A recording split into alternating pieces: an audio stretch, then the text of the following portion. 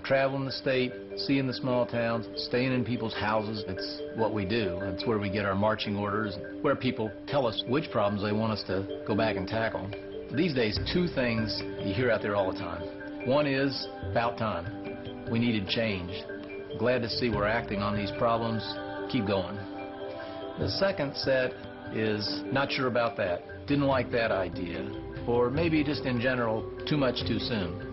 And I understand that sentiment, I really do. We always said that we knew some of the steps we took wouldn't be just right, and we'd go back and try to improve them. And I don't expect anybody to agree with all of them. There are too many.